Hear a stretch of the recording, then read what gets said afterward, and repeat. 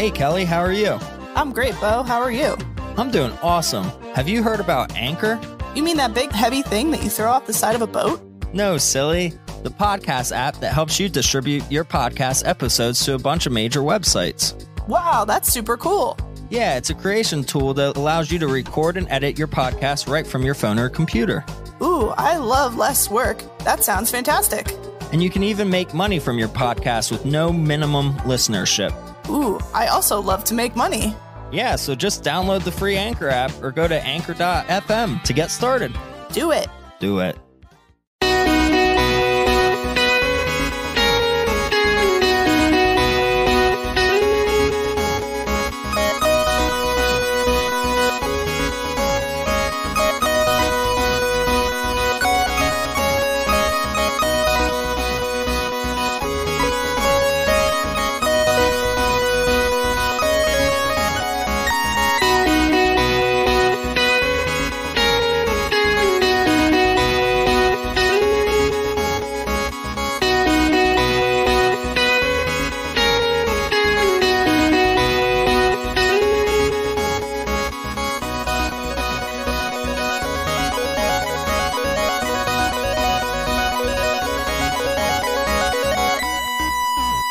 How's it going, everyone? This is Precisely Podcast, a podcast about beer and video games. I'm your host, Bo, and with me, as always, my tale to your Sonic. How are you, Kelly? I'm great. Thanks, Bo. How are you? I am doing very well, thank you. Let me introduce one of our biggest supporters of Precisely, a collector of the obscure and the games less talked about, a man that speaks many languages, and the farthest away guest we have had on the cast, Marcus, aka Mackin_retro gamer. How are you doing, sir? Jag mår alldeles utmärkt. Hello. That was Swedish. I love it. Swedish for what? I'm perfectly fine. Thank you. Oh. Awesome. Oh, man. It's good to hear from you. We've been Instagram buddies for a long time. Yeah. And just have seen you grow visually with the games that you're playing. You've introduced me to games that I've been wanting to play and that I have played. You get me thinking more about shmups all the time. So, yeah, man, it's good to hear from you, especially so far away. You're 6 hours ahead of us right now. Yeah, it's 8 o'clock here soon. So, and we're going to be drinking early here because it's 2 p.m. But hey, it's Saturday. Yeah, I was just telling you guys earlier, found a stray dog, and man, it just got me all wrecked today, not knowing what to do. And I was just like, oh my gosh, podcast today. Thank God I can crack open a beer at 2 without my wife being angry at me. Perfect. So talking about beer, let's get into that. What are you guys drinking on? Kelly, do you want to start? Sure thing. Ooh, awesome. Just cracked it a little aggressively there. So I actually have the one that you gave me for Christmas, the Bentwater Brewing Double Thunder Funk Double IPA. Oh, nice. I was super excited about this because the art is super weird. It's two gorillas fighting, but it's neon pink and neon blue with outlines of yellow. I don't know. It just makes me kind of want to drink it more. Yeah, it reminded me of the Sock and Bopper robots, sort of, but as gorillas. Yeah, kind of. I could see that. It says it's brewed with 2-row and crystal malt and aggressively hopped with Mosaic, Simcoe, and Cascade hops. And it's from Bentwater Brewing, like I said, from Lynn, Massachusetts. And I just took my first sip. It just kind of tastes like a double IPA. There's nothing special about it, which is fine. Okay. I'm cool with that. It doesn't have any fruit flavors or anything. It's just kind of a citrus, double IPA.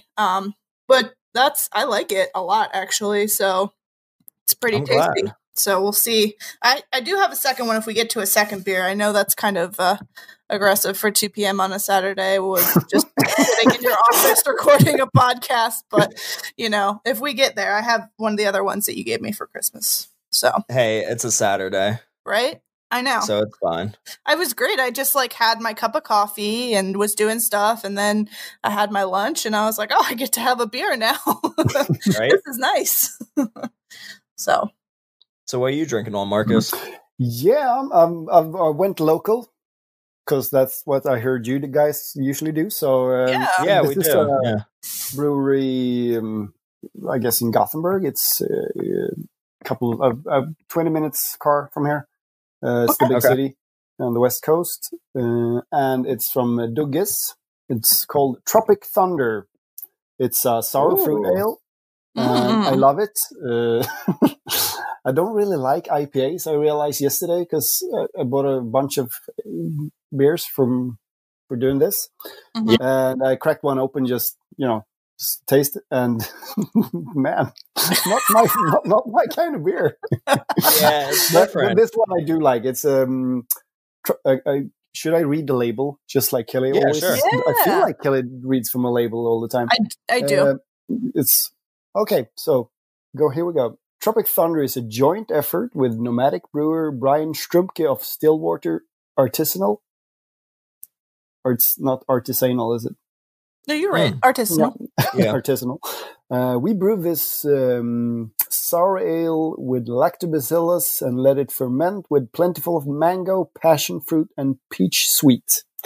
And it's absolutely delicious. That sounds really good. 4.5 alcoholic. Perfect. Wow. That sounds really, really good, actually.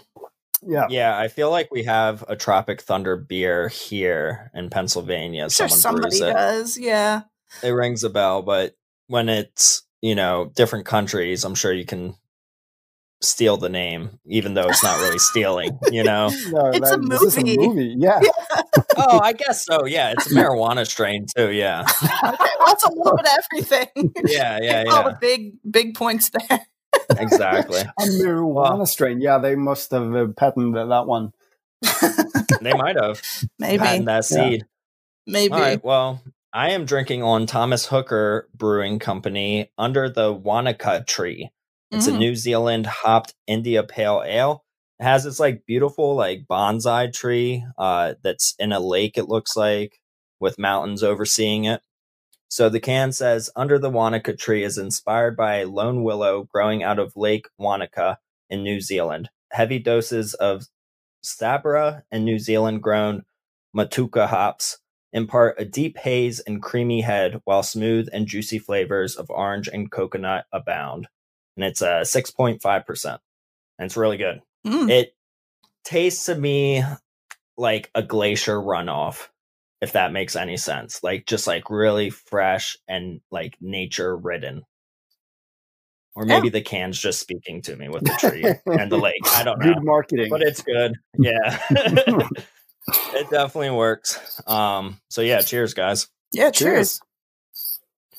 So what have you guys been up to? How were your holidays? Marcus, you want to tell us? Yeah, well, due to the pandemic, the holidays were pretty low key. Usually I would go to my parents' house with my kids or celebrate with my girlfriend if I don't have the kids. So, but this year me and my girlfriend and with her kids and my daughters, we celebrate together. It was nice, just the six of us. And New Year's, only my girlfriend and I, we had a nice dinner, ate some lobster and so on. Yum. Yeah. And, it's been very chill. You just hang out at home, and if it's nice outside, you try to be out. We have it's dark here right now. So around 3 p.m., it gets dark. It starts to get dark. Really? Wow. Yeah. Is that because of how close you are to the hemisphere, or we're up in the northern hemisphere, and even if I'm in the southwest Sweden, it's pretty far up. So sunrise is at maybe 9 a.m. and then we have sundown at as I said 4 p.m. Wow. So you try at lunch, if you sleep in during the holidays, you try to get out as fast as you can so you get some sort of sunlight. Right? I bet. Wow. That's amazing. Who would have thought? That reminds me of that one movie. What was it, like 28 Days of Night or something? Yeah. But I think they were in Alaska and it was vampires. My father, he's from way up north, and they have the endless nights there as well. Oh man, I couldn't do it. I'm so grateful for sunlight. You should go there in the summer because then the sun never sets. Oh my gosh, that sounds so bad actually. Yeah, it is because bad for your sleep. Yeah. Oh man, I bet. Got to have blackout curtains and visors on always. So I have a question quick before we switch gears. I know that we're in, for anybody who's listening to this in the future, we're in the middle of the COVID-19 pandemic. So obviously you're in a completely different country than us. So how is that like affecting you guys right now? Do you have lockdowns currently or anything very strict, or are you a little bit freer than us? I don't know. I thought actually Sweden would be known for its non-strict lockdowns because it's been pretty much voluntarily. Oh, wow. Yeah, because we don't have the legislation currently. They actually voted through a pandemic law, I think this morning or something, or no, sorry, not today, but Friday, to be able to shut down shopping malls and so on because, they have needed to. Otherwise, it's been during the spring. It was very, very much everyone took their own responsibility, tried to work from home as much as possible, and so on.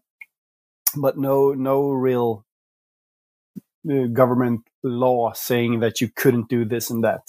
Okay. So basically, everything open, everything just as normal. But if you went to IKEA, I did. Once, and you're alone there. It's like wasteland of IKEA. Interesting. And it's fantastic. I wish it was every time it was there. Right? Oh man, that was the best part of the pandemic. Like just driving into work because my work never closed, and I was just like, wow. Like when this used to take 20 minutes, it's now taking like 5 minutes on the highway. It's so nice. Yeah, absolutely. But now everyone's driving everywhere, so it's back to normal. Are people wearing masks then in Sweden? No, we didn't have that mask sort of in. They didn't have what do you call it? Like a law or that's not a law, but a recommendation. That was not recommended to wear. Yeah, because they said it's more important to keep your distance, and if you wear your mask, then you get a full sense of safety. And you stop actually staying apart from people. Oh, so that's was the main idea by not wearing masks. Now they have that's actually smart, though. Yeah, I think it makes a lot of sense because having masks and standing close to someone, well, then you're already at risk. If you don't wear a mask and you're 2 meters apart, well, less risk. Mm-hmm. So makes sense. But now they actually in traffic and communal traffic, buses and trains and so on, you need to wear a mask. Okay. So okay. Are you seeing an uptick in like cases, and that's why they're looking to pass legislation now? Exactly. It's been pretty bad here since mid-October, November. Okay. And we got that strain in the mutation in UK. It's been here as well now, and so and there's a lot of stress on people working in Medicare. Right. No, it's not Medicare. That's your sort of healthcare. Yes. Yeah. People in healthcare and hospitals are overworked. Mm-hmm. Absolutely. Yeah. Not to keep talking about COVID, but I'm sure other listeners are interested because we're like in our own bubble in America, and it's sort of polarizing. Like there's two different sides of it. Like some people don't care at all and are just fed up with everything and not really law abiding. and other people are taking it very seriously. And unfortunately, a lot of restaurants are closing down permanently because of it, because they can't afford to keep paying rent and their employees. Because our laws right now are like no restaurants are allowed, and you can shop wherever you want to, which sort of sucks, because everyone's out shopping all the time. So you can go to IKEA or Walmart or wherever and be shoulder to shoulder to people, but you can't go into a restaurant where the waiters and waitresses are wearing shields and masks and have a nice dinner with your loved one or family. So yeah, that sucks. Yeah, it does. They actually, the thing they did here was that they first they had a no alcohol after 10 p.m. Yeah, we did something similar. Yeah. And then they moved that to 8 p.m. because, apparently kids wouldn't stop partying. So, but what's now, the drinking age in Sweden? I think is it 18? I'm so old, I don't remember. That's a good thing. Yeah, I'm 43, so I think it was 18, and then I think you can shop alcohol when you're 20. Okay. No, okay. Wait a minute. Oh. Is it the reverse? You buy alcohol. I think you can buy alcohol in the store. We have the Systembolaget, which is a state-owned. The only place where you can buy alcohol. Or a certain percentage alcohol. You can buy light beer and so on in stores, but not 4.5% and so on. Yeah. So I think it's 18 to buy there, but usually 20 when you're served, or the other way around. Who knows? Who cares? So you can. We're old. Yeah, we're old enough. So you can drink at your house. So at 18. Yeah, technically, that's interesting. I sort of like that. We're just all around 21 nationwide. All right. So, yeah. Either way, so your holiday sounded great. Kelly, you want to tell us about yours? Sure. Yeah, my holidays were pretty good. I obviously didn't go anywhere. So it was a lot of hanging out at home. I bought myself Donut County as a little Christmas gift because it was on sale for like $3 on the eShop, and I beat it like Christmas Eve. Like I bought it Christmas Eve and beat it Christmas Eve. So it took me like 2 hours or something. It was an excellent game, and I really recommend it. Honestly, I kind of want to buy the physical just because I loved it so much. Yeah. But it was such a fun game, and I really enjoyed like the humor in it and everything. And so much so that my sister was like, I need a new game on my Switch to keep me sane, like, because she's at home with my parents now. She lives in Washington, D.C., and basically just decided to come home and stay home until the end of January, until things subside, which is very smart because otherwise I would have been driving myself down there to pick her up the other day. And so she's at home and she's just like, I'm working from home and then I just need something to keep me sane. So I was like, well, get this game. It's only $3 and I think you'd really like it. And she bought it and she beat it in like a day too, because I just thought it was so funny because she doesn't like play games like we do, but she just was busted through it. She's like, I love that game. It was so fun. So I got her Katamari for Christmas and I need to get it to her so she can enjoy that too. Yeah. Once I knew that she liked that game, I was like, she's going to love this. So yeah. Donut County, is that the one where you push a hole around and play Katamari in reverse? Yes. Yeah. It was so good. But yeah, other than that, I've been working. Business is doing really well. I've got a lot of orders coming through, doing a lot of inventory work and things like that. Actually today we're working on shelving in the basement to get everything it looks really official in my basement now, Bo. Next time you come over, I can't wait. It looks like a freaking business down there. Is that the other half of the basement, not the one that you guys like remodeled? Not the finished half, like the storage side. That's essentially where my inventory is. And then I've just been getting a couple good pickups from that. People have been telling me about, like friends have been like, hey, I got this stuff and I don't really want it anymore. And, I'm like, great, I'll take it. And it's been getting me some good stuff. So perfect. Yeah. Yeah, I know you helped me out on a backwards compatible PS3 the other day when I saw you, which was so nice. You gave me such a good deal. Thank you. I can't wait to be playing PS2 games and with an HDMI cord. Yeah. Yeah, it'll be really nice. Yeah, for Christmas for me, hung out with family, got to see them, which I haven't seen my parents since Thanksgiving.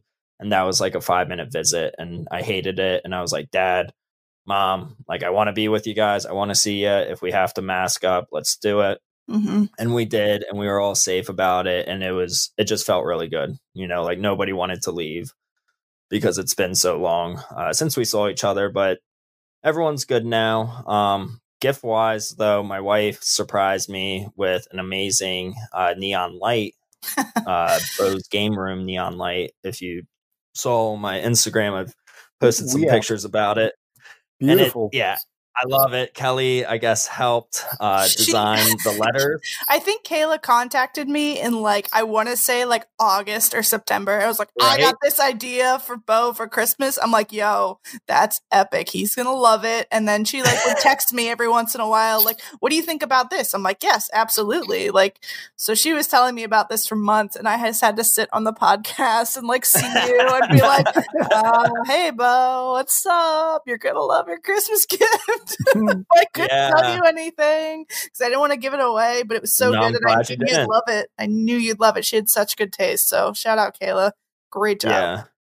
Yeah, I was pretty amazed. I was shocked by it. Because I remember her asking me months before Christmas. She was like, "What's something you would want for Christmas, or what's an all-time present of yours that you don't have that's gaming related?" And I never want her to buy me gaming stuff because it's either I might already have it or I don't want it, you know.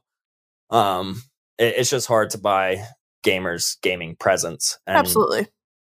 I think she might have voiced it what's a holy grail item, and I was like, I would love an original Nintendo neon sign, right? And I was like, but they're I'm not willing to spend thousands of dollars on one, you know, and I don't want her to spend that much money either. And I wasn't sure what she was getting at, but that was always on the back of my mind. Oh my gosh, is she going to buy me a fake Nintendo sign? I don't want that either. So when I saw it, I was just I was flabbergasted. I was just this is such a great present. This is such a good gift. I love the color too. It's really just so bright that you don't even have to have the light on. Yeah, you just it's have so that bright. side on. Oh my gosh. But it's it's not so it's yellow. So it's not when I turn on my blue PS2 neon sign, that's legit, from the stores. It's just the whole room is freaking blue, and it's it's kind of obnoxious, but when you turn and that's why I don't have it on all the time, but when I I'm in the mood for it, I'll do it. But yours is you could leave it on and it's almost a natural light color, with the yellow. It doesn't really bother it. I would think it wouldn't bother you, whereas the blue is just you're living in an Eiffel 65 song, and I don't want that. Yeah, exactly. I would have been at the bowling alley all the time, right, you know? Exactly. Yeah. That's what it feels like. So when I'm in the mood to be in a bowling alley, but we can't bowl because we're in a pandemic, I turn on my neon sign so I can feel like I'm in the bowling alley arcade. And then I just have to find a candle that smells like Marlboro Lights, and then just light that. Cigarettes. Yeah, and light that, and have some stale beer and food just laying out to get the full atmosphere, and then I'll be fine. Stale nachos. Yeah, bowling in the background for the sound. Talking about bowling, my wife saw this carpet. It was a tweet. And she tagged me in it or DM'd me it, and it was the bowling carpet, the black carpet with the neon. Oh my god, I love those. I love them. The tweet was I just found out you can still buy this carpet. And no. Kayla messages me this tweet, and she's for our next house for your game room. And I'm I am so happy I married you. You are amazing. You gotta explain what's this bowling carpet? I have no idea what you're talking about. So okay. It's it's black carpet with fireworks going off in it. So really bright neon colors and lights. If you look up look up bowling carpet. I feel like you would be able to find it. And like when the black lights go on in the bowling alleys for like night bowl, it just shines. It glows in the dark. So yeah, she messaged me okay, that. I see. Yeah, that'd be epic. Like it looks like 80s retro, where fugly as hell. Yes, exactly. Yes, it is. Maybe I would just want like a section of it in front of my kiosk, but I was talking about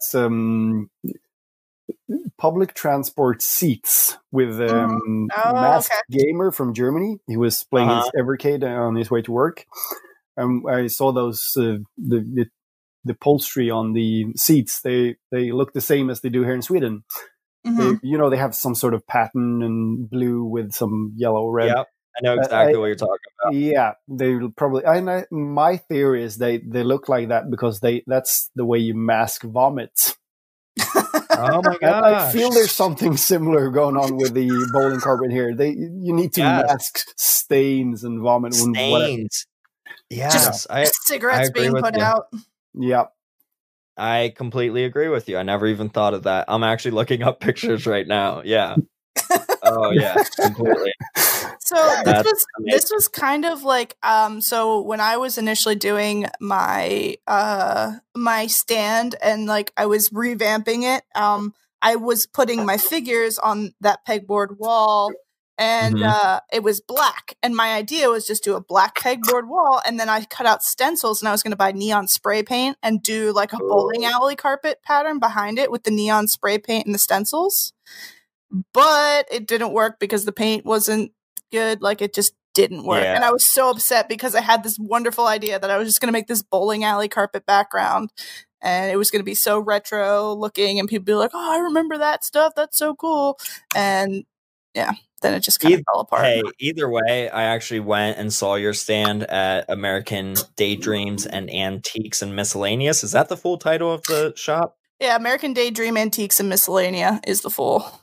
That's a huge title for but you a just shop. call it American Daydream. It's a lot. I love it. It's but like it wants to be a sentence, but it's not. Yeah, but it's like it's all encompassing because it's not just antiques. Like you were there, it's not just antiques. You have to include the miscellanea because there's absolutely plenty of other shit there. Marcus, walking into this big building, it's a bunch of like consignment little shops. Like so, everyone has their own stand. Kelly's upstairs in her retro and rad stand, and it's just like a hipster antique shop. It's like everything you want to look at, knickknacks, like toys. Okay, so it's like a shop, Kelly's. Yes, but it's all like old stuff in the sense. Kelly, do you want to explain? Yeah, so I don't know what you have over there as far as like quote unquote antique stores. Like, do you do that kind of stuff over there? Oh yeah, there's a lot of antique stores in Sweden. Okay.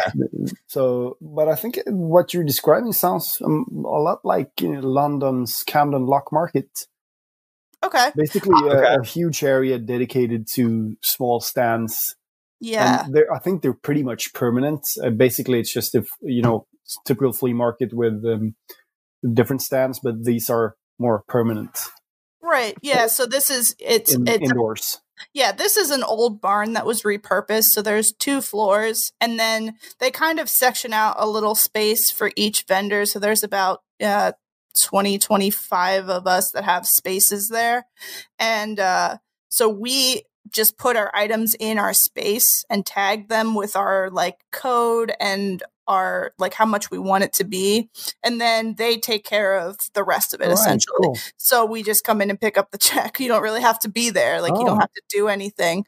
I do, but like you don't. If you were like somebody who worked full time, you could just put things in there on the side and it would just be like extra money. But this is now like my full time thing. So I work behind the counter sometimes. But yeah. It was so cool. Like just walking into it, there's like doll heads and like cool artwork and like books and magazines that I wanted to like pick up and read each one. Like there's skateboards. And then like I turn the corner and there's Kelly behind the counter. And then there's a shit ton of Legos and Game Boy games that I saw. I saw Survivor Kids. Survival Kids. Yeah, Survival Kids, which is like a $90 Game Boy game, like just cartridge only. I'm like, holy shit, like you don't see this. Even at like retro game stores, you don't see it. Yeah. And I really wanted to buy, they had upstairs, there was a clear green Zenith CRT 13-inch TV. And I'm like, oh, I need a new TV for the N64 kiosk. Like, granted, you wouldn't be able to see how cool this green shell was being in the kiosk, but ended up not buying it because it only had an antenna hookup and not like RCA cable hookup.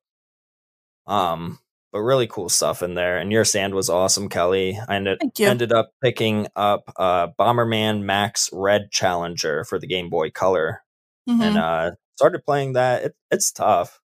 It's like a weird game. Like if you get touched once, weird. Yeah, like I love them for party games, but by yourself, it's sort of tough. Just made me remind me of Remote Control from MTV, the game show. Mm-hmm. You remember that? Are you old enough to? No. Yeah, because they always had. We had that in MTV Europe as well. And they always had the Zenith TV or Zenith VCR, whatever, as a prize. Oh, we never had the brand Zenith here in Sweden as well. Wow, huh? That's I don't know if we had this. Oh, we Remote Control. Yeah, it's an American production, so you pretty much have it. I think it was from the late 80s. 87 until 90. Yeah, 1990. That's pre me. Oh, man. Yep. I'm old. Yeah, I was just born then. So, no, but I sort of want to watch it now. That sounds cool. Yeah, it was a good game show. I loved game shows as a kid. I still do. One of my favorite, not necessarily game show, but arcade game to play is Deal or No Deal. Have you guys ever played that in the arcade? I know what you're talking about, but I don't personally play it. Where you like pick the women holding suitcases and you try to like not pick the $1 million one because you're hoping that the last like case is $1 million that you picked early in the game. And oh my gosh, it's so much fun. And so you're just like, that redhead number 22. I want her out. And then the guy calls you and he's like, all right, I'll give you $16,000 if you quit now. It's like, no deal, no motherfucking deal. Like there's a no deal button or a deal button and you just smash them. Oh, it's so much fun. In the arcade, like you're not winning money, you're winning tickets. But man, if you get like 50,000 tickets, 100,000 tickets, or like the monetary value of those tickets, it's just so much that comes out that you're like, you hit a jackpot every time, it feels like. Cool. I love Buzz for the PlayStation. Buzz the music quiz and Buzz the with the little like remotes. Yeah, exactly, like the buzzers. Yeah, gotcha. Yeah, those are fun. Game. Those are fun. I feel like I like those more. Obviously, I like those more when like I'm playing with other people. But I don't know if I just sit down and play a trivia game by myself. No, it's just sad. I'm not that smart. Can't be doing that. Back a couple years ago when they had that Trivia Crack game come out on the phones. Oh man, I was so good at that game. I should download that again. Yeah, that was fun. That was a good game. And you weren't necessarily like, I mean, you were playing against other people, but it was like at your leisure because it was like online. So you didn't have to worry about being in person. Oh, this would be really good right now. I think I'm going to do that. I'll wait until after the podcast is over. Yes, well, yes. Yeah. Everyone starts. Yeah. I'm just doing trivia while you're recording. Yeah. Oh, I love it.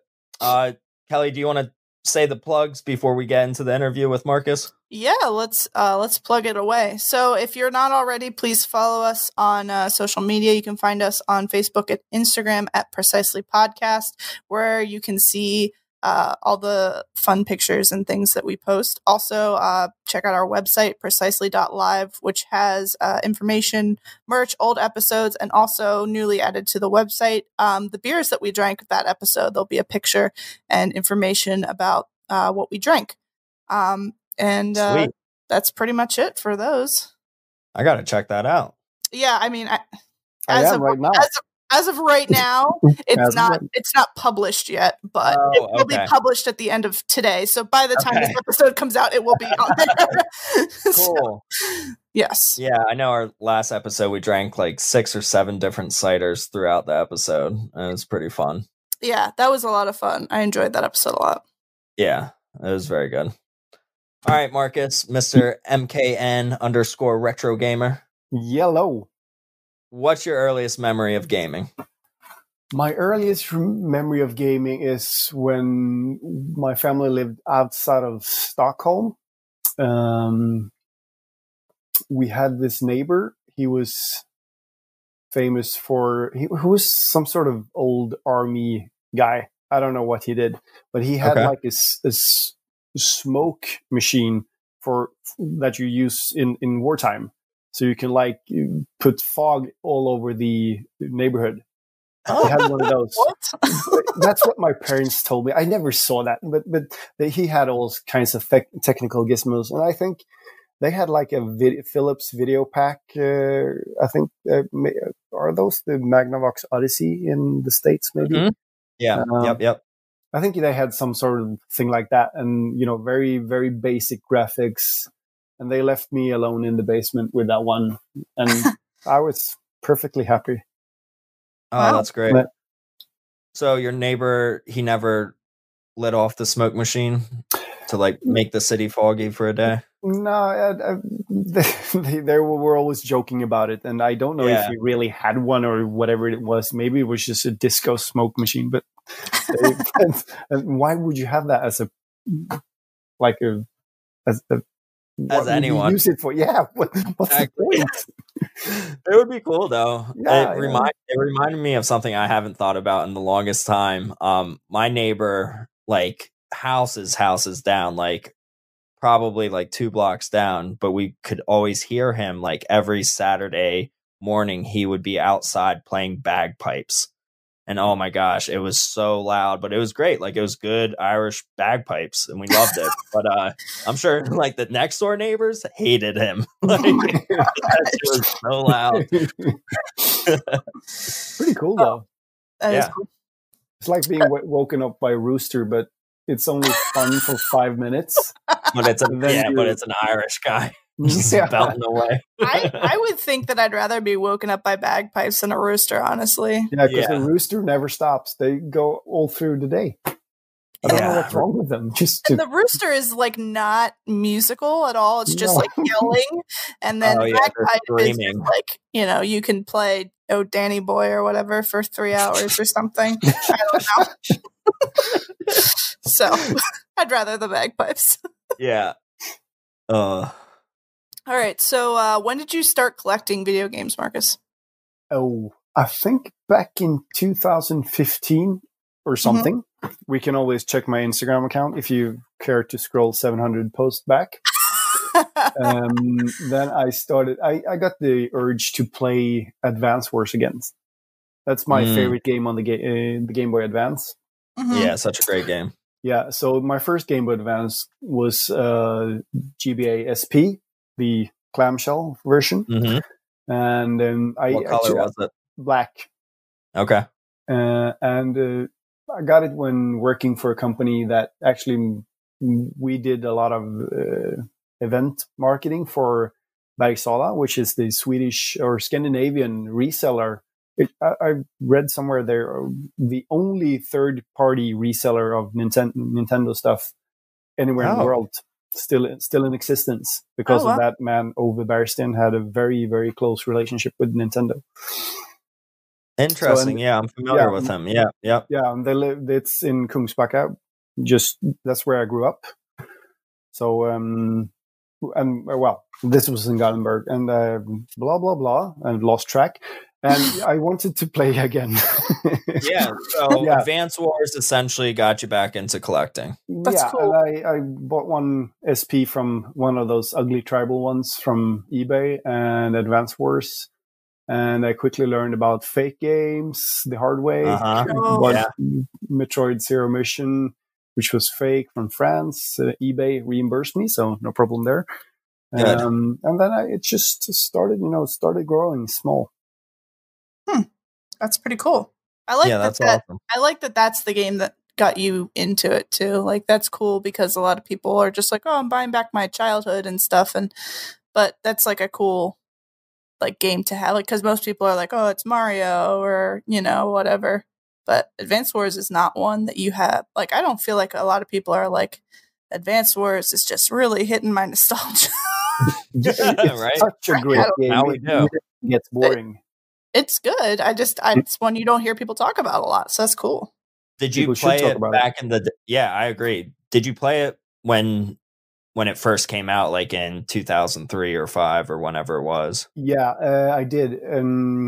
I back then I bought games because that's the only way you could find them. From sorry, that's just a stupid thing to say. As opposed to stealing them. Right. Instead of them falling into your lap from the sky when you're outside. You could I had a flashcard back then, so as well. But I furiously researched what games are good. Yes. And Advance Wars was one of those games that had massive popularized by reviewers everywhere. Yeah, great ratings. And I just fell in love with it. It's so colorful. It's so fun. It's quick. Everything you do is quick. It is. If you get bored of the cutscenes, you can always just disable them and still play for hours. And even if you beat the game, you can play it again, or you can play extra maps and against other persons and so on. So endless of fun. Wow. Man, you got me wanting to buy it back again. You need to have it. Yeah, I think I had it CIB and I sold it. Oh. And I probably shouldn't have done that. Oh no. This is going to be this is today's purchase because usually I'm already on eBay. Somebody always ends up buying a game in the middle of a podcast. It's like, oh yeah, we were talking about that 10 minutes ago. I already bought it. Yeah. Oh man, that's great. I am going to buy it though. Living in Sweden, what is the retro collecting scene look like? Is there one? Are there events? Are there stores? Yes, there are stores, there are events, and it's a very lively community. Wow. We have usually, I say because we didn't have any events this year, but there's usually one in Malmö, which is our third largest city. There's one in Gothenburg, close to me here, where I usually attend. I've been there once, so usually it's a bit of an overstatement, but I should have gone this year if they be open. There's one, I don't know if there's one in Stockholm, the capital, but there's a smaller one not far from Eskilstuna. It's a place called Västerås, that's basically part of the Stockholm area. That's they have a retro gathering there. And I think those are the three big ones. And then there's one in Oslo as well. Oslo is not that far from here, so I could go there if I wanted to, but I've never been to Oslo, so I don't know why I'm talking about that one.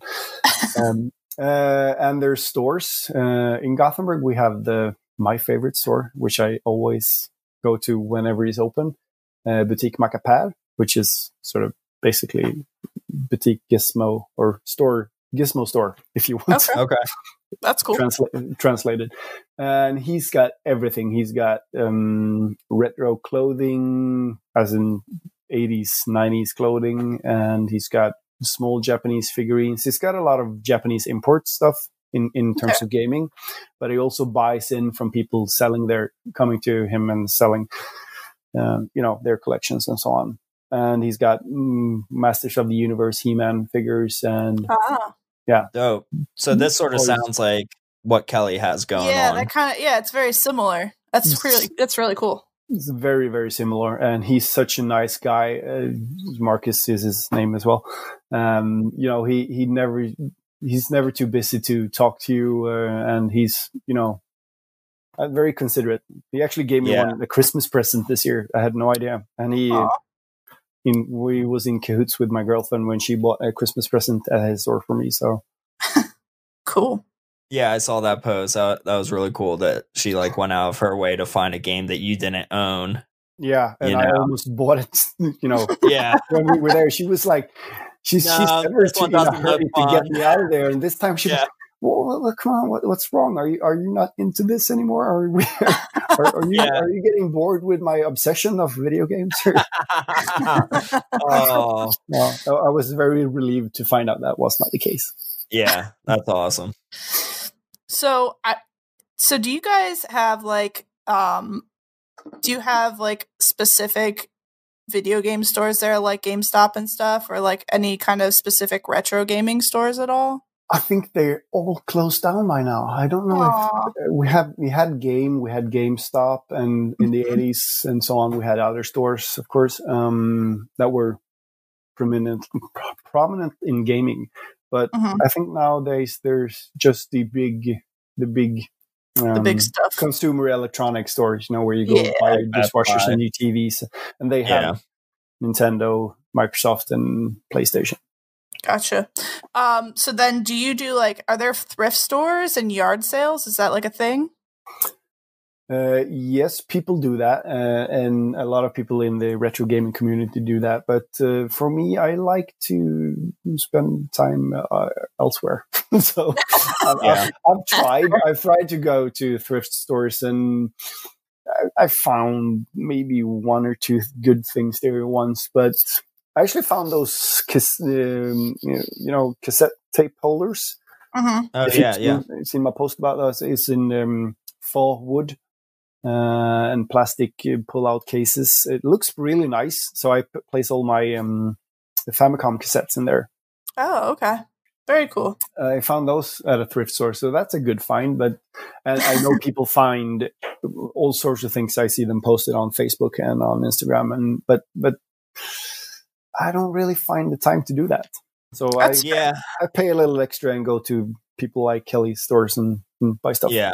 I don't blame you. Honestly, it's great when you do find something there, but time is also money too. And if you just want something and you want to make sure that it's good condition, just buy it, Yeah, absolutely. There is a Goodwill by my house and Kelly's, and I know exactly where the games should be, not they're always there, but I always just streamline it there if I am driving by and see if there's anything. If there's not, I just walk right back out because there's nothing else that I really want. I don't want to go through all the shirts and stuff. I just want what I want, and if it's not there, I'm out real quick. But it is time consuming, going on the hunt. But absolutely. I saw a collection once in a Swedish show. He has everything CIB. It's wall to wall with games, and they're in mint condition. And he found all of them in the wild in 2 years. Oh, wow! How the hell do you do that? What year was that, though? That was this year. He's the guy I bought the Vectrex from, and apparently he works as when you get when your toilet gets clogged up. You need to call the plumber. Plumber. Well, he's not a plumber. They come with a huge car and flush out the sewer. Sewer tank car. Yeah. So he says that. Okay, so I come there and I help them out, and you're their savior at that time. And he asked them if you have any old games lying around. And they're so happy because he's really helping them out. Oh my gosh! So he just every single week he finds something. Wow, that's he's the job. Smart. That's really smart. But you need to have. We all need good jobs. Yeah, yeah, absolutely. That's smart. Wow. That's a smart That move. is smart. So And he not gets be afraid paid. of poop, I guess. So Yeah. So he gets paid by them, and then he's like, "Do you have any video games?" as a tip. yeah. But without saying it like that, I'm sure. That's Yeah, great.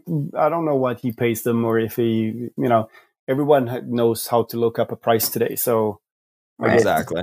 they're just happy to. And most people that he asked, I guess, don't want it. Yeah. They just want a toilet that works because they probably need to shit real bad. Yeah.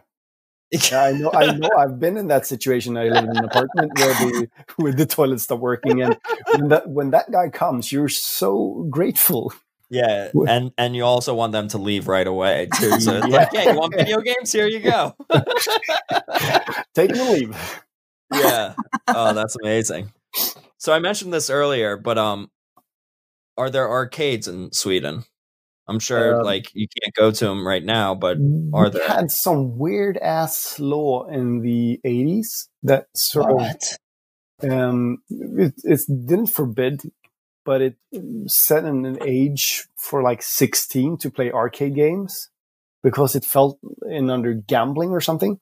Whoa. I haven't really researched this, so I'm just talking shit right now. But there's something like that. It was some sort of reason that really didn't make having an arcade profitable. So there were a few at amusement parks. So in Gothenburg, we have Liseberg, which is the biggest amusement park in Sweden. And they have a big house where we, as a kid, when we were kids and we weren't 16, we used to try to sneak in there past the guards. Because once you were in, you could have come in with your father or so, and so they can't kick you out. Okay. But you just get past the guards to get in to play Street Fighter and so on. Oh, cool. Wow. So yes, there's one arcade that I know of, and I guess there's others in other amusement parks. And nowadays there's, of course, privately owned people like in the retro community that's so on. And there's a bar in Gothenburg as well that has it's sort of like a youth center back in. Interesting. Yeah, it's a bar. It's not a youth center, so we should get that clear. Yeah. But it's like a youth center because they have all the stuff. They have pinball machines. They have you can play Jenga. It's like giant Jenga. Oh, yeah. Oh, cool. And they have pool tables and arcade machines and so on. That's awesome. Awesome. Yeah, so we would call that like a barcade. Yeah. And there's one in every city, I want to say. Now, it didn't used to be that way, but it didn't now used to be that way. Yeah, I've seen once you mentioned barcade, I realized that I've seen photos from them in Stockholm as well. So I guess they're a bit here and there. Okay. That's interesting. I'm glad I asked that because that's crazy that law was a thing. So is it still a thing or? Yeah, probably, I would say. Oh, interesting. Because I know that the Retrospelsmässan, which is the retro gaming expo, that's the one here in Gothenburg. They have sort of a section about that on their homepage. Oh, wow. And they have a huge arcade. When they have that event, they have a huge arcade where you can just go free to play, so it's not gambling then. Interesting. That's cool. I'll have to look more about that. That's an interesting fact I didn't know. Yeah. Very cool. So my experience with arcades were usually when we went to the Canary Islands or on holiday. That's when you, as a kid, can go into arcades deluxe and just go bananas. My mom forbade me to go into those. We went for 2 weeks to Lanzarote when I was 12.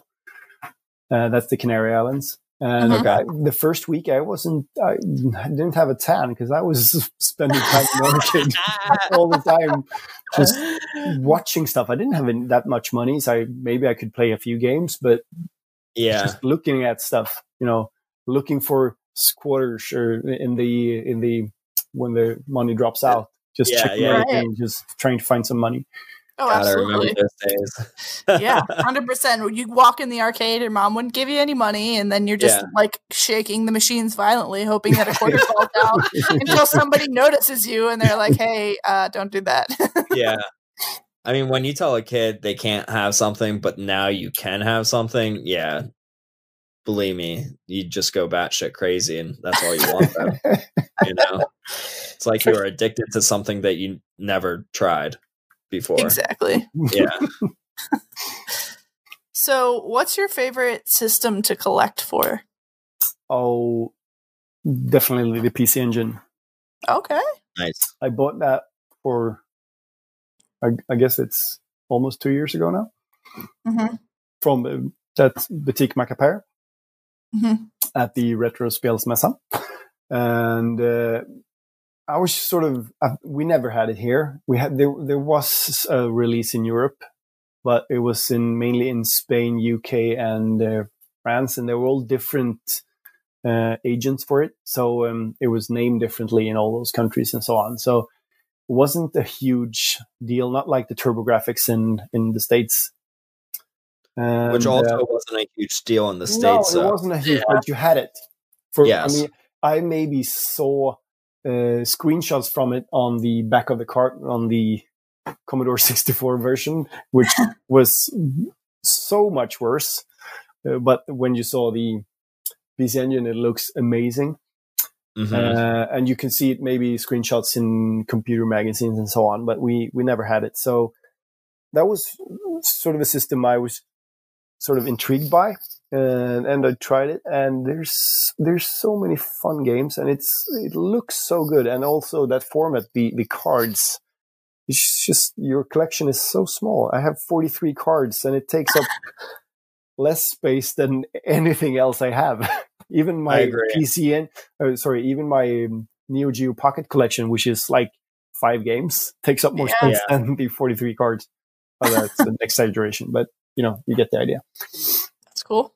No, I agree. It's very small. Even with the cases, it's very small. The cases are skinny and stuff.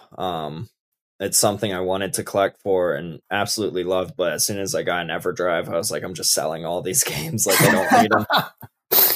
Like, as much as I'm a collector, I also have limited space, and something and some of the games are expensive. Yeah, exactly. Yeah. It was too expensive that, like, I wanted to keep playing it, but I wanted to play all of them without breaking my bank. So, a $200 EverDrive compared to thousands of dollars for a few video games, Mm-hmm. And also, like, the TurboGrafx 16, like you were saying, I never even heard of it until I started collecting. Like, I knew no one that had one. I didn't know what the cases looked like if I was going thrifting, because they would probably be in the music section, with the CDs. Yeah. Like, I probably missed out on a bunch of them because I never even knew about them until 5-6 years ago, probably. But yeah, it's a great system. Sure is. So, what's your favorite piece in your collection? Oh, that has to be the Vectrex. Yay. I thought so. I had a follow-up question just in case you didn't say Vectrex, because I wanted you to talk about the Vectrex. So because that's such an odd system.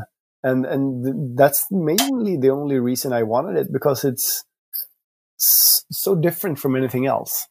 It's like a mini kiosk. It has its own screen, but it's huge. It's like not a tabletop. Huge. It's like it's really small, actually. Is it? I guess it's maybe a 12-inch screen, maybe. But it's in Tate mode, which I learned how to pronounce. It's portrait mode. Okay.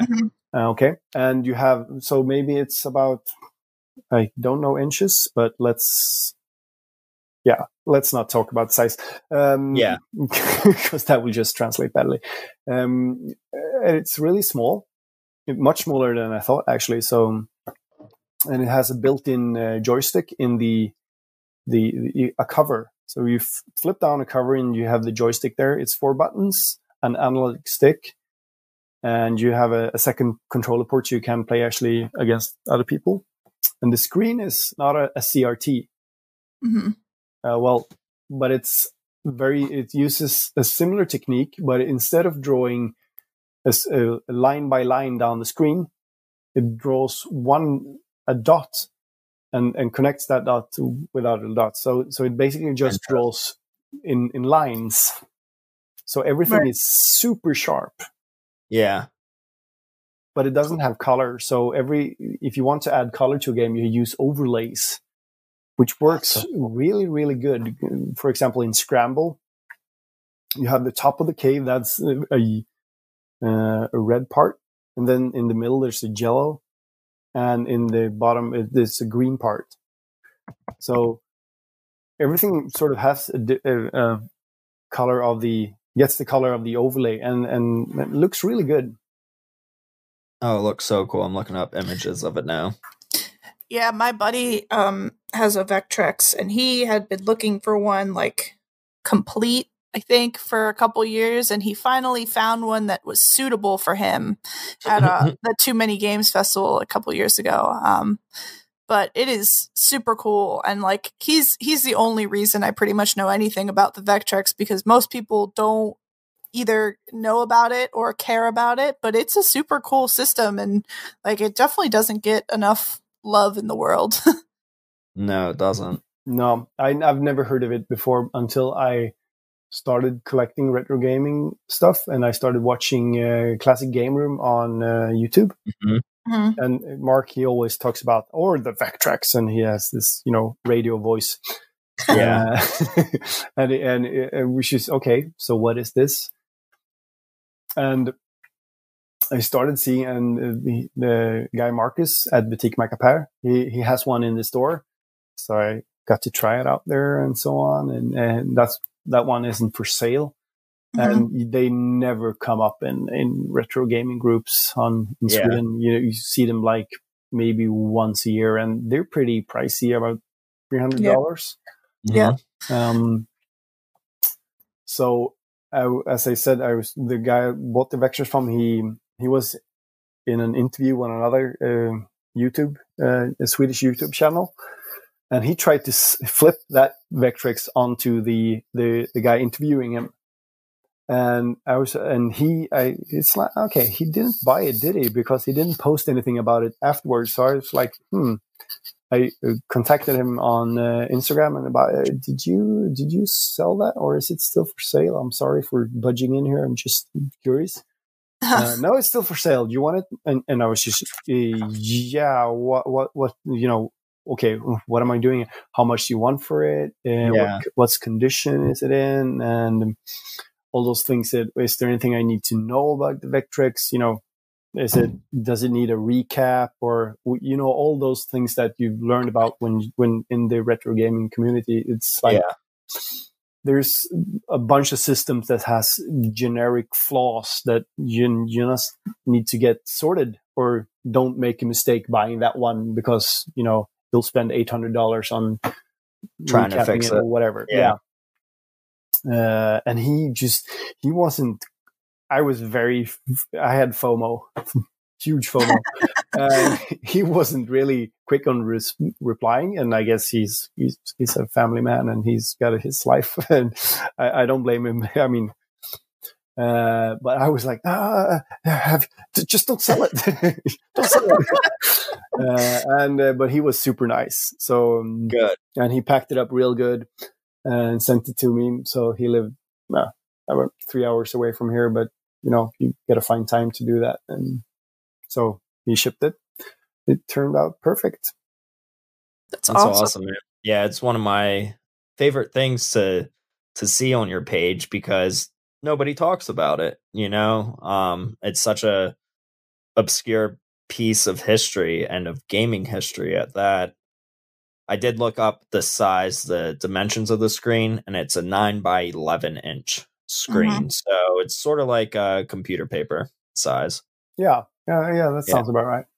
Yeah, I think the only time I've ever seen them in person is at Too Many Games, and that's it. Like, maybe I've seen like 5 Vectrexes tops in my life, but they just don't show up very often. And when you do, you're right, you have to make sure that they're not having like any cap issues or anything, because I know that was a problem with them burning out or whatever, and after certain years of play.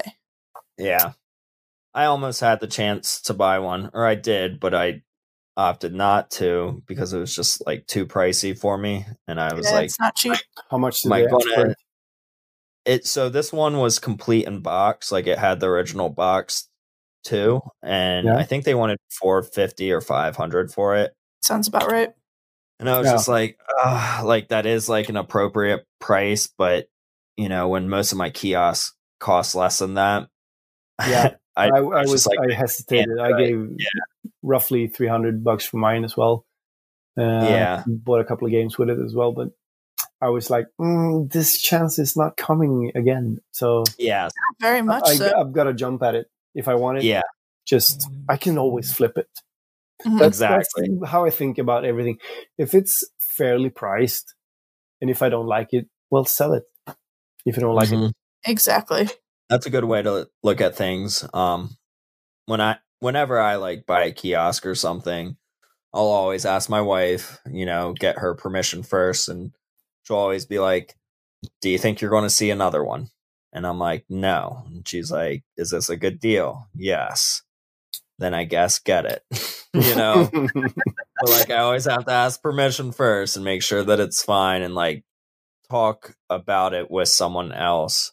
But yeah, I mean, FOMO for real. Like the N64 kiosk I got at Too Many Games, and Kelly was there the day before this. It's a gaming expo, and Kelly texted me a picture of it, and she's like, "Hey, there's a kiosk here, N64." I'm like, "Oh my god, like I want it. Tell me about it. How much?" Blah blah blah. And like it took her fucking forever to get back to me. At least like time felt so slow.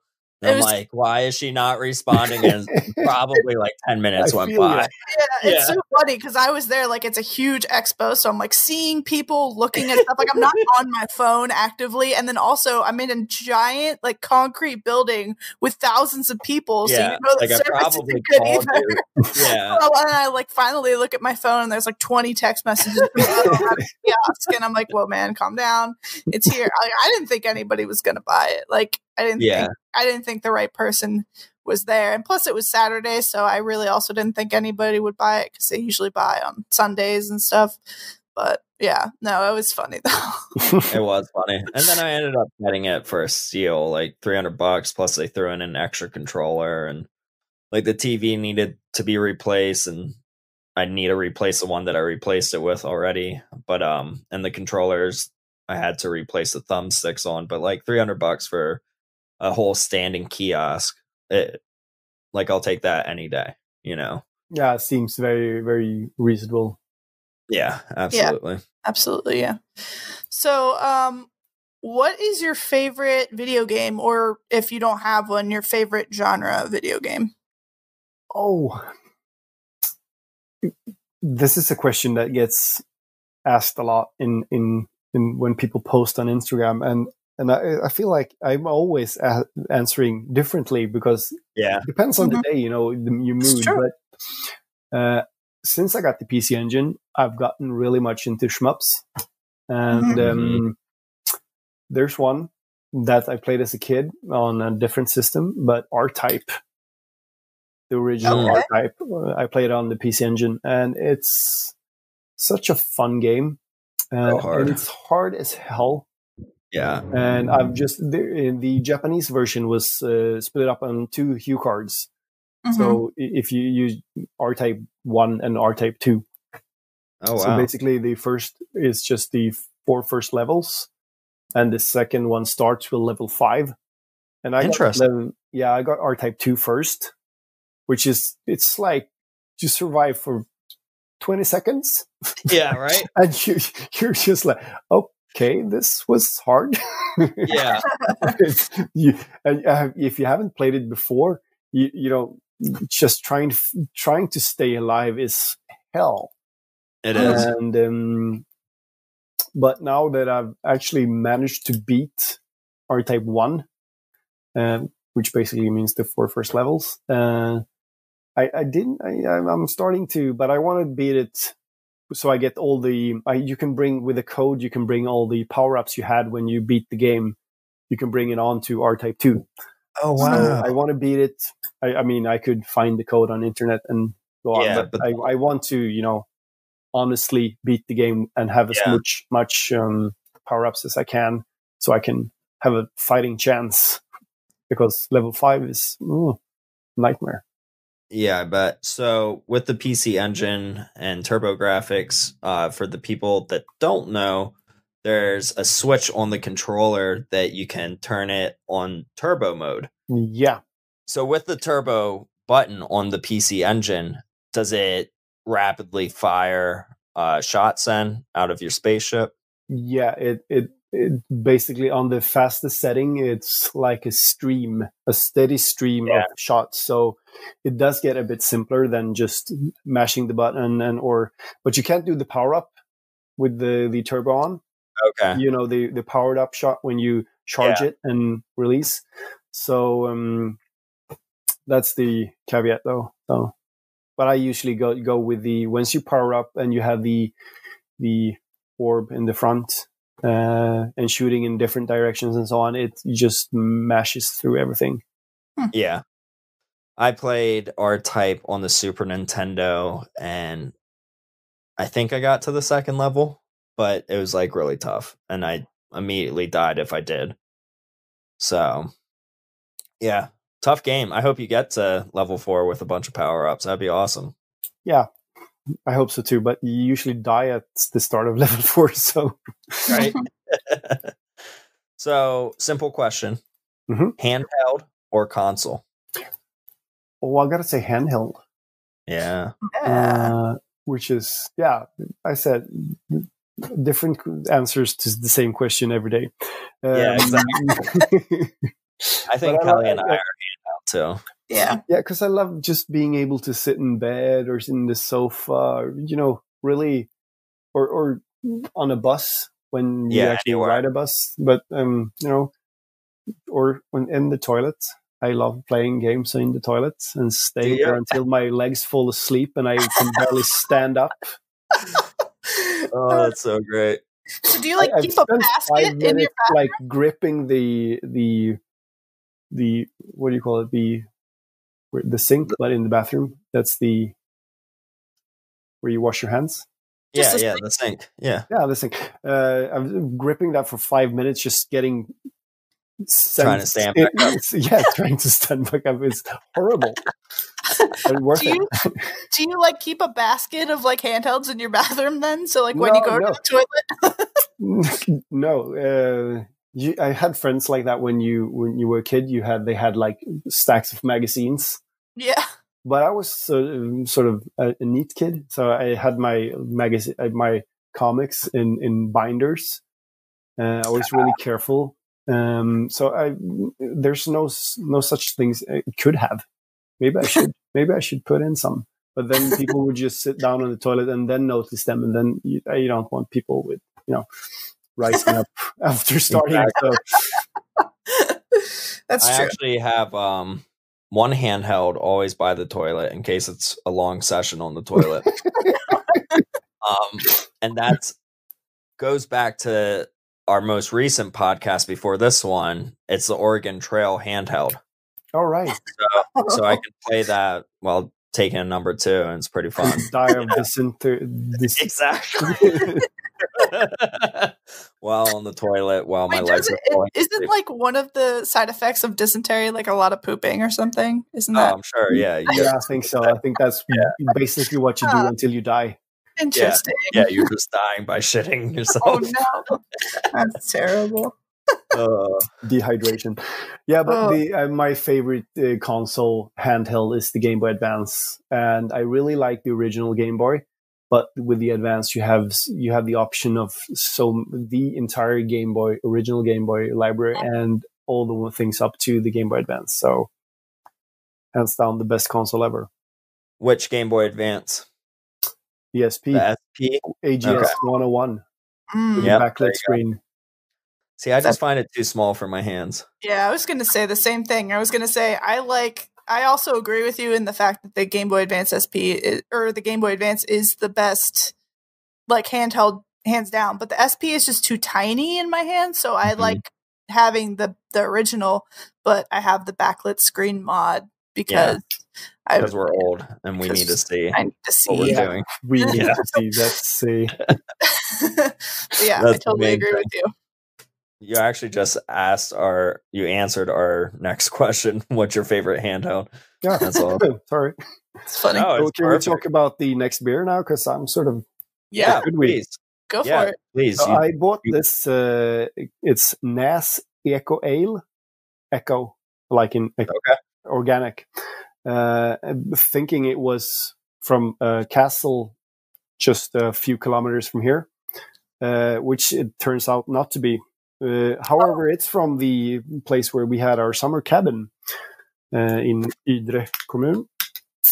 And this is, I guess I should read the label. This is, organic ale.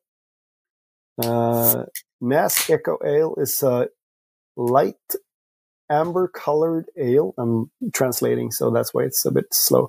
Inspired by British pub beer. The beer has a malty scent. What would you call the smell? Malty smell. Scent. Yeah, thank you. I just lost it.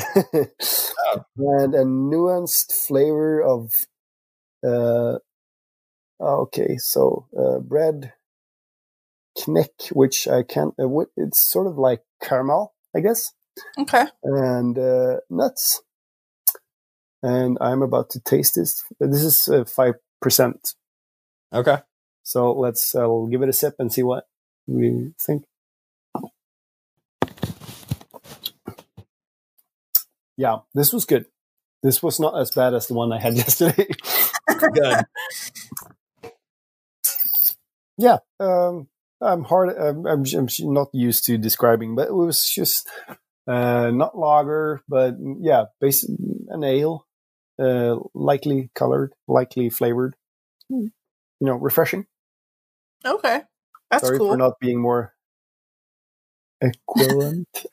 That's cool. No, I think I actually I commend you for the on the spot translating and like thinking in a different language. I know it's difficult, so I appreciate that you are speaking to us, and I guess your native tongue is not English, so No.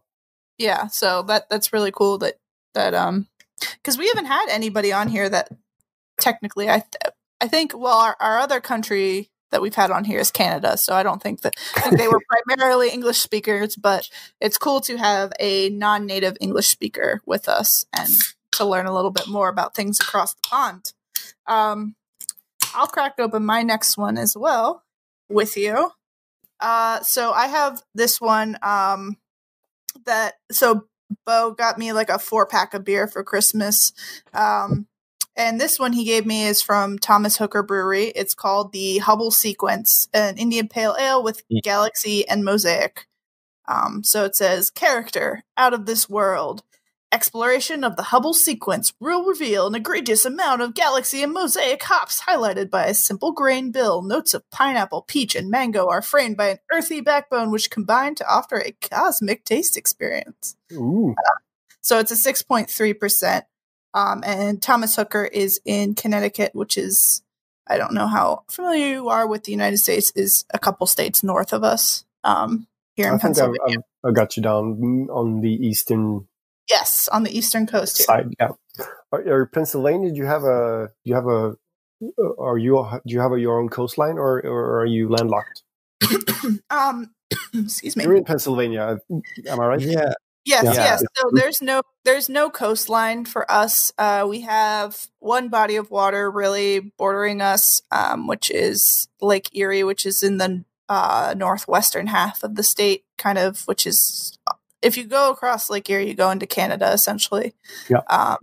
But we do, I mean, if we wanted to go to a coastline, it's probably about depending on traffic, 2 to 4 hours to get to a beach.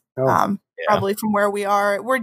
The next state over has the coast, so you could go into Maryland or Delaware or New Jersey to get in there.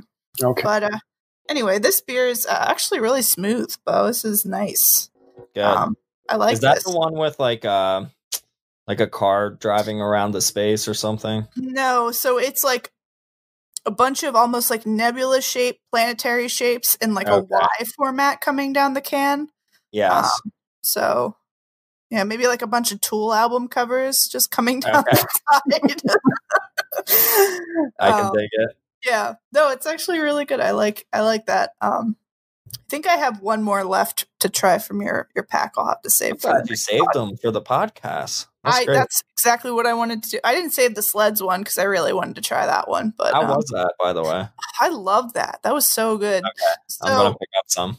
Okay, so yeah, so just so everybody knows, so in the 4-pack, he gave me what was like 3 double IPAs, and then or just 3 IPAs, and then he gave me this other one. It was called Sleds, and I can't remember who made it now off the top of my head, but it basically was just like this really colorful can, and it had a sled, like a wooden old-fashioned sled on the front, and it was a cranberry shandy, so it was just like it was red in color, and it was just like this really sweet but like kind of sour, you know, like when you're eating cranberry sauce, just but in a shandy format, and it was super good and very very wintry. I liked it a lot, so I'm gonna have to try to find some more of that because that was really good. Yeah, it's a Funk Brewing Company. That's what it was. Yeah, Shandy, is that the beer or lager and sort of so soda? Shandy's more like a lemonade, like Sprite. Exactly. Yeah. It's more like a summer beer, but this one with the cranberry, I guess, makes it taste like a winter beer. Yeah. Like a light refreshing winter. I don't usually eat cranberries, and well, I shouldn't say that, but I don't usually eat cranberries alone in like the warmer months. It's more of a cold month. You just dig into some cranberry sauce with, you know, Thanksgiving and everything. But yeah. So the beer I'm drinking is amazing. Kelly, you tried it the other day when you were over. It's from Mother Earth Brewing Company, and it's called Cali Creamin' Vanilla Cream Ale Creamsicle. Dude, I was hoping you'd bring this one up. Yo, this might be like my favorite beer, and it's just like a regular ale, but it tastes like a orange creamsicle ice cream. It is so good. It just tastes like dessert in a can. Yeah. You poured me some of it when I came over. You were like, "Oh, do you want to try this?" And I'm like, yeah, absolutely. And I was like floored when I took that first sip. It was so good. I hope this is like a yearly thing. Like, I hope they always have this in stock because it is so damn good. But it has a VW Vanagon on it with a surfboard, and it's like dripping, like ice cream cone dripping. And just tastes very creamy. It's brewed with lactose, it says, and it weighs in at a 5%. Nice. Yeah, but if you've ever had an orange creamsicle, this is it in beer form. I love orange creamsicles. Right? So good. Totally not down getting for that one. All right. The reference. I'm not getting the reference because what's an orange creamsicle? Okay. Oh. So it's like, okay, so it's a popsicle. Yeah. So you know a popsicle. Okay, so it's just orange in color. So it tastes like orange, like an orange, and then in the middle it has like a white, creamy Vanilla. All right. vanilla kind of substance that when you bite into it, you have an orange outside and then like a white inside, and it's just this. It's orange cream essentially together. So in a frozen a popsicle like a hard candy or the ice cream. Frozen. Ice cream. Yeah. Yes. Okay, frozen. Okay, cool. Yeah, frozen. So it's a really good like summertime treat that we would have around here a lot. You know, off the ice cream truck or something. Yeah. Okay. So. Are there ice cream trucks in Sweden? Oh yeah. Good question. Okay. Oh, good. I'm glad we have they sell in boxes. There's been ones around the same company since the 80s that go around, and they have like the bell, that a tune, and they go around selling. So they sell to households. So that you buy a box of whatever ice creams you want. That's interesting. So they don't just do like an individual popsicle. We actually, where I live here, there's an ice cream company in Gothenburg, and there's a guy who has his own ice cream truck, and he goes around in my neighborhood. So you can actually buy one pieces of him as well, and he sells bags of whatever it's like. It's just his business idea. He's always one day ahead of the schedule of the main truck. So there you go. He's sliding in. Amazing. That's great. I love it. All right, so let's get back into this little interview here. This is the question we've all been on our seats waiting to ask. I don't know if everybody has, but I have been. If you listen to our most recent podcast, you have. I've been waiting. So have you ever been to the Reader Rabbit theme park zoo attraction? No, I have not. Okay. Do you know anything about it? Can you inform me of anything? No, I just listened to this episode literally 5 minutes before we started recording, and I heard it, and I was like, "Shit!" My cousins live in Eskilstuna, so I could get that information, but I don't have the time to ask them. Okay, but I know of the park, and I've never heard of the Reader Rabbit. It's called Kalikunskap, which is Charlie knowledge in loose translation. Okay. I know the park, and they're famous for having white tigers. Oh. And a lot of animal abuse as of lately. Oh, zoo parks, and it's a bit dodgy sometimes. Yeah. But I've never. No, I'm sorry, I can't talk about that. That's fine. I know of its existence. Be like an ongoing thing until we have the answers. So once you talk to your cousin, relay it to me, and then on the following podcast after this one, I'll bring up that information again, and hopefully we can get closer to an understanding of what this thing is. I just want to know. I'll see. I mean, they live there, and he has kids in all different ages, so he must have been there with them. So he'll probably be able to answer me. We're one step closer to knowing this knowledge. Yeah. Short of me literally flying on a plane to Sweden to get into the Reader Rabbit attraction. Nobody would know what you're talking about either. Maybe it closed down in 88 or something. I don't know. Yeah, right? No, don't say that. We have hopes and dreams, Marcus. Sorry, we will find this out. This is going to be the 2021 resolution for Precisely Podcast. I love it. We're going to figure this thing out. Yeah, we'll start a new podcast about this, actually.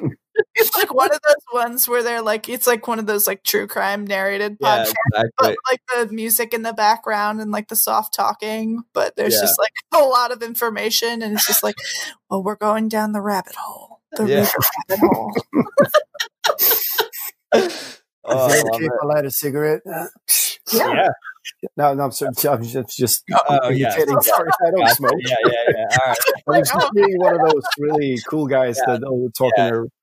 I was gonna say your smoke isn't gonna bother me from 6 hours away. True that. So this is something I've always wanted to ask you. You have some of the most beautiful and well curated photos I see on Instagram, and I'm always like, that's a Mac and retro gamer shot. Do you use a digital camera, or do you just use your phone? Thank you very much. I use. I try to. I can use my phone, but I try to use my. I have a compact camera, a point and shoot. Okay, but it's a really high end point and shoot. It's called a Fuji X100F. Oh, so and I bought that because I've been dabbling in photography at work. I work in marketing, so sometimes I need to shoot, and sometimes I worked as a graphic designer for 8 years. I did a lot of shoots for magazines and so on. I did product photography and so on. Not like I'm not a super pro photographer, but you've done it enough to know the basics. Absolutely, and your lighting techniques are great. Like just the aesthetic that you have in your photos, like the color palette, everything. I'm just like, yeah, you know what you're doing. You know, thank you. So I got a camera a couple of years ago. I got a Pentax Q, which is the smallest DSLR that's ever made. And I immediately got that thing called GAS, Gear Acquisition Syndrome. And you need to buy more lenses, you need to buy accessories and stuff like that. And it's just escalating It basically is just like retro game collection, but I didn't know in camera that there was gear. terminology for that gas. Yeah, exactly. Wow. And the thing is, when you have all that stuff, and then you're going to go out and shoot, and then, okay, so what should I bring? I want to bring this, and I want to bring that, and how do I carry all this shit? Uh-huh. So even if I had the smallest DSLR in the world, it's still a lot of shit to carry around. Yeah, absolutely. So I sold that one, and sort of I got tired of photography for a while. So about a year later, I started reading about the X100 from Fuji. It got really good reviews, and it's got a fixed lens. Mm-hmm. So basically, you got this 23 millimeter. It's a 35 millimeter equivalent for full frame, if you know what I'm talking about. Yes, I do. And that's what you have, but you also have all manual settings. You can set the aperture, you set the time, the ISO with manual dials. Really, you can wear gloves and in the winter and do this. Yeah. So it's really hands-on. You need, back to the basics of photography. You gotta know what you're doing. Yeah, but it's also fully digital, so you can just point and shoot and be happy with it, and it'll take amazing photos. But if you know what you want to achieve, you can really do it as well. So I bought it, and I'm trying to use it because I want to use it. And yes, I have another account for photography. And I did like one of these challenges, 1 new photo a day last year. Sorry, I'm just trying not to burp too much because drinking all that beer and making noises. After the 30 days of taking a photo each day and trying to reinvent myself every single day, I got kind of bored. So I got out of photography for a while, and then I started taking photos for Instagram, and I usually use my iPhone, just put up the things you want to shoot and so on. Yeah. And I edit them in Lightroom on my mobile. And then I started thinking that maybe I should use my better camera. And so I try to force myself to use that one camera. And also that makes my photography, I need to think more about what I'm shooting and so on, because it's just not a snapshot. I set it up, and I try to make it as beautiful as I can. Now it's so fucking dark in Sweden, so it's not fun to shoot. But right now, especially we have overcast October, November, December. There's like 1 day when the sun was out in December. So that sucks in photography terms. Absolutely. Just sucks in general. Yeah, and when the sun sets or not, it's like, oh yeah, great. There you go, sun. Yeah. Yeah, you don't want direct sunlight, but you want at least some sort of light. So absolutely. Yeah. I use that one, the Fuji X100F. That's awesome, man. That's really cool. It definitely shows. Like your photos are outstanding, and I love seeing them every day because you have been posting. Yeah, you've been posting almost every day, I would want to say. And yeah, I've sort of hit a slump now because I'm running out of ideas, and that sun thing is really bothering me right now. So, but we had snow the other day, so now it's a completely different landscape. So I was out today in the forest, just hanging out. I didn't bring my camera or anything, but now it's the opportunity is back now. Yeah. Absolutely. And honestly, just take more photos of the Vectrex in different angles. I would love to see more stuff about it. So, I will. You should see the backside of it. Ooh. There you go. Yeah. I'm in my kiosk room right now, and I'm just looking at all the like little things that I have and thinking about your 35 millimeter fixed lens that really so there's no zoom in it. No. So you have to frame everything perfectly. So that means you physically have to either get closer or farther away from things. Exactly. And it forces you to get the proper picture. And I almost want to put my fixed lens on my Canon to be forced to do that. Yeah, and usually with a fixed lens, you have a better a lower f-stop, and that's what you call it. Yes. Yeah. and they're usually sharper as well. So yeah, I'm already seeing my next photo, so this is perfect. Yeah, do it. Go fixed, my friend. Yep, this is good. So thank you for inspiring me with that. Excellent. So besides your photos, how has Instagram influenced you in your gaming and collecting endeavors? Financially in a bad place. No. Oh, you get inspired to want to try and buy so many games. I see so many beautiful pictures every day, and inspiring posts, and even those people that just take a snapshot of their screen. I mean, oh, this game, I've never played this game, and there's usually, you read the description, and it's okay, it's blah blah blah, and I've never heard about this one, because for a long time I had a Commodore 64 as a kid, and that one I've kept, and I still have it. That's but awesome. I never had the NES. I never had the Super NES. I never had the Master System, the Genesis, or the Mega Drive. I never had the Amiga 500, and so on. And basically, I got a PC in the early 90s. And so from there on, I played Wolfenstein and so on. And that was how I gamed. And I tried everything else as friends, of course, but I'm not reliving my childhood. I'm trying to try out stuff I never tried before. And I also forgot the question. Can you help me, please? How has Instagram influenced you in your gaming? Yes, and that's, I'm not trying to relive things here. I'm exploring retro gaming that I missed.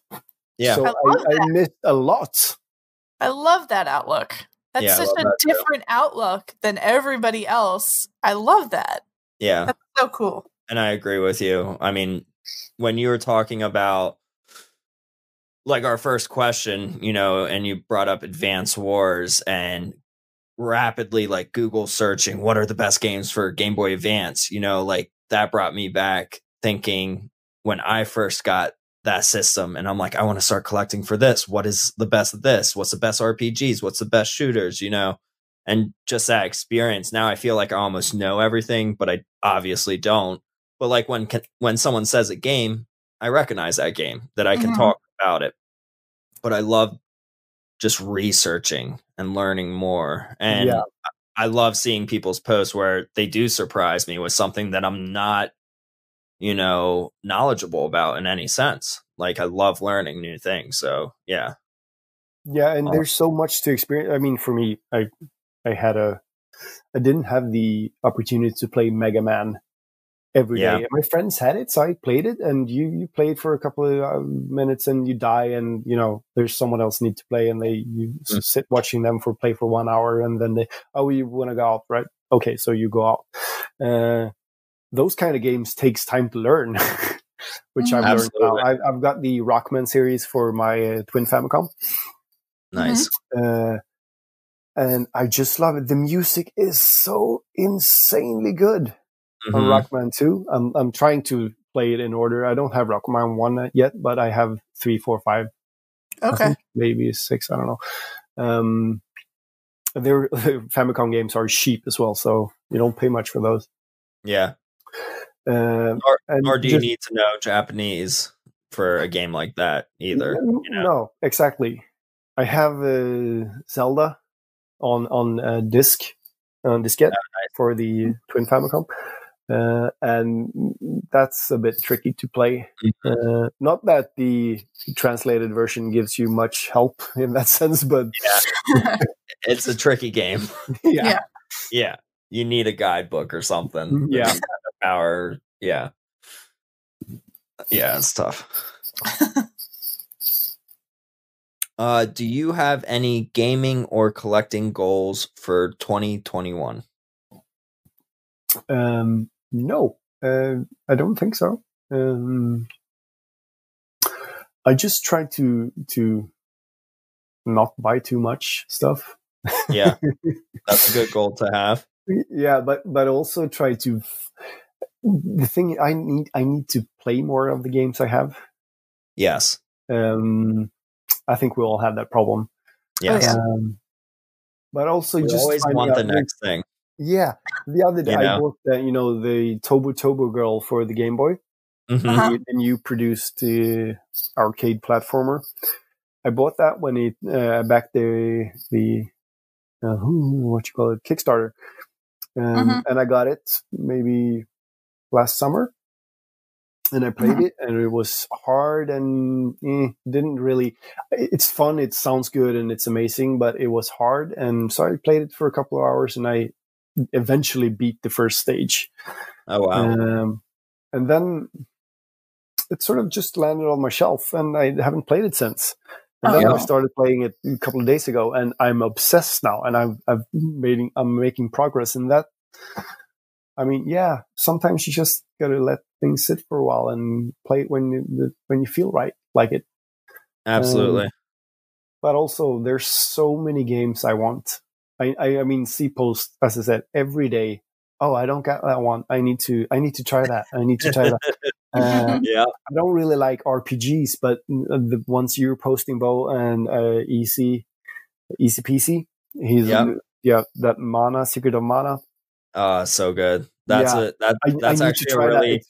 You can play that with 3 controllers, and I have 2 daughters, and that would be perfect for us to experience together. Yes, it's such a fun game to play with multiplayer. Yeah, I guess so. And I'm really curious to play that because it's I mean, what do you call it? $80 for a loose cart? Yeah, I believe it. Yeah.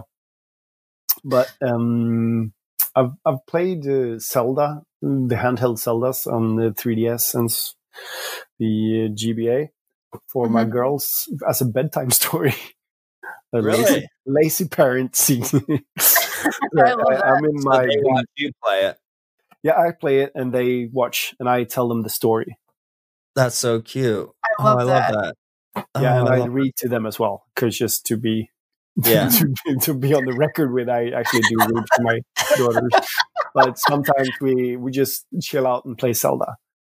And that's great. Yeah, it's really a good time together. We sit in bed, and it's just relaxing, and then they just doze off. They you turn around and just, and then That would be so cool if Nintendo ever released a lot of like some of these classic games as children's storybooks to introduce. Like Zelda would be such a good children's storybook. And then good thing that Mr. Miyamoto listens to our podcast. Thank God that idea too. So I'll be taking credit. I'll be taking 80% of the profit. Yeah, right. Instead, they're going to sue you once they hear this and be like, "Yeah, we've already made this. Oh no, you owe us money." No, damn it. No, but that'd be so cool because I think that would translate so well to a children's story. Especially nowadays. I mean, all of them are so heavily story based, and I think that's why Mario and Zelda and all those there's a story there. Even if it's not told in the game in that sense in Super Mario, there's a story there, and it's very simple, but it's there, and you get to make up your own imagination about everything. So, yeah, it's great material. Yeah, I love that. It would be. I love it. I would love it. Wait. Everybody start playing games to put their children to sleep in 2021. Yeah, bright lights aren't the best thing I can say. Dim it down a little bit, they'll be fine. Yeah. I would love glasses. Fun. I would love a story about the enemy and Kirby. Ooh. And get sucked up by Kirby and how he experiences life after that. Inside Kirby? After he had his powers stolen. Yeah. What happens? What actually does happen? Tossed out as a shell of a star. Naked and afraid. Oh my exactly. God. Absolutely true. The definition of it. Right. So, Marcus, what's a holy grail item that you've always wanted? Yeah, I was just thinking about maybe this question will come up, and what will I answer? Because now I have a Vectrex, I have a PC Engine, I have a Twin Famicom, I have all these oddballs things. Mm-hmm. The top of my head, Neo Geo, but that's so expensive to just the games are insanely priced. Yeah, right. And maybe. What was the other thing I was thinking about? I'm sorry, I shouldn't be silent on a podcast. no, you're fine. Atari Lynx. I'm just going to start naming off things. Yeah, not the Atari Lynx, Okay. but I want that one as well, and not the Jaguar. Yeah, I thank you for reminding me. It was sort of related to what I answered on your post on the educational games. Typing of the Dead for the Dreamcast. Oh yes. I don't have a Dreamcast. I don't have any, but I love to type. I actually work as a copywriter, so that's how I make a living. I type things. Nice. So I'm pretty fast, and also I think I started learning that when back in the days when you call up BBSs. Mm-hmm. You don't remember this because you weren't born in '93 when you had a dial-up connection on 2,400 baud's, and you had ANSI graphics slowly loading each line by line, and you could chat with the system operator or sysup, the guy who owned the BBS, and there were also games you could play. And some of those games were typing games where you had to type in the correct letter falling down or whatever. Cool. So I got pretty fluent pretty early on the keyboard. And also love zombie shooting games. So that's sort of like the perfect combination, typing of the dead. You should definitely get a Dreamcast. They are one of my favorite systems. I should get a modded one with that I don't have to buy the games though. Yeah, get one that's modded with the SD card. And then that way you could just add games that you want. I know the card that I have in mine that's modded is 128 gigabytes, and I have like 100 games on it. Yeah, that seems more than enough. Yeah, definitely. Absolutely. Because what I think they're pretty fragile. The boxes for them as well, aren't they? A little bit. Yeah. But definitely a good system to get, and cheaper than a Neo Geo for sure. Yeah, everything is cheaper than a Neo Geo. Yeah, that's true. And if you really want to, not that we promote this, but the Dreamcast, one of the big reasons why it failed is that you could just make copies of the games and put them on CDRs. Oh, right. Okay. So that's interesting. So you could just get the console and find the ROMs. Okay. Just download the CDs. I didn't know that. Thanks for sharing that piece of information that I won't abuse in any kind. Yes, it's fine. They're not really a company anymore. I guess they are, but they're not making guys, I think. So, being a listener of Precisely, what's something you would like to see us do in 2021? Oh, an Advance Wars special. Perfect. I am actually down for that. That is fine. One of the episodes I enjoyed the most was when we're talking about selling games and buying and thrifting and so on, and how you both of you have more. I buy games and I don't. I sell sometimes when I've bought a game that I don't like. But you guys sort of make a profit from this, and you, Kelly, have. This is your way to make a living, and you do it sort of quite a lot as well. Quite a lot as a sort of like a second job. Yeah, and I really enjoyed hearing. That was a really good and informative way for me to learn about how you do and how you think. And for me, as I said, I don't have the time to go around, and I don't have the energy to sit there and find out what a good price is and when to buy. And I just want to, can I afford this? Is this a good price? Just checking generally what are they going for on eBay and so on. And then if I want it, I'll buy it. And if I can't afford it at that, I mean, you have to put a budget for this. You can't just buy everything, even if you have money. I mean, you have to buy other stuff as well. Absolutely. So that was informative and really made me, because I think I've sort of shunned how people like you are doing business did before, knowing how you're thinking. And I've sort of had more respect for that sort of, I mean, you do the legwork. Yeah. Mm-hmm. And I pay not to do that. So yeah, that's why I have to pay a bit extra. Yeah, it makes sense. Well, I appreciate you even mentioning that other episode, because I had a lot of fun doing that too, because that was just like a passion episode where you don't have to do research or anything. It's just talking about what we do, for a living. And it's fun. It's fun buying and selling, because you can always just keep upgrading what you already have or getting more stuff that you want by selling the stuff that you don't want, or that you've grown out of or whatever. So yeah. And the light gun episode was good. So maybe not an Advanced Wars episode, but maybe a tactical, what do you call it? Tactical RPG. Well, it's not an RPG. So it's just fighting. A first person shooter? But tactical games. Okay. Yeah. Like a first person shooter game? No. No. Advanced Wars, like. I'm sorry. I thought he. Maybe Fire Emblem and Tactics Ogre and whatever. Okay. Yeah, we were actually contemplating on bringing back the Happy Hour podcast, where we like dive deep into one specific game, and I think we're going to start that back up again. Yeah, Advanced Wars, do it. Advanced Wars would be a great thing to do.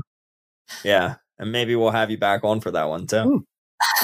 I'll be glad. I can't talk anymore. I have 2 beers and a bit nervous. Well, hey man, thank you so much for being on this podcast. Like, you did great.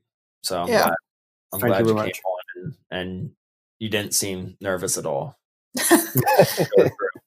So you're fine. It was a great conversation. I definitely learned a lot of stuff. It's great to hear from somebody else who's not in America doing the same hobby that we are. Absolutely. What things are like and how you do on your day to day, what you do with your collection and stuff. It's super cool to learn about all that kind of stuff. So I enjoyed it. Thank you. Yeah, and I enjoyed very much talking to you as well. And as you said, this is one of the greatest things about the retro gaming community. We have so much in common, yet we live worlds apart. I mean, right? But it's still we have this. You share the same passion, and it's so relatable. Yeah, it really is. And fun to just talk to people about this. Is I love it. I've had a great time. Awesome, man. Well, thank you so much for joining us today. Yeah, thank you. Thank you for inviting me. I'm honored.